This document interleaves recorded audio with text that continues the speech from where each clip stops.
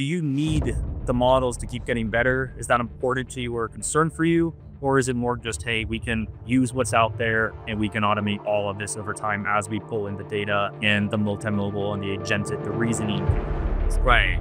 So I think first, model itself is a part of application. So we cannot describe the features or functionality without the model. We need to post-train and we need to pre-train the model to make sure that it functions better and better. Besides that, actually, we have 3 different type of things that we need to do to make sure the model works well for global source. The first is data set. So when you have a question, you have an answer. How you define your answer is the best answer or it's a good answer. You need to have a very clear data set. Tell the model that what are the questions and what are the answers in different verticals, in different categories, in different ways. I think that is the first one. Since we have been in this business for 26 years and we have hundreds of millions of different products and we enabled more than $60 billion transactions every year. So we understand how to make a kind of a transaction right. I think that is the first part, the data part.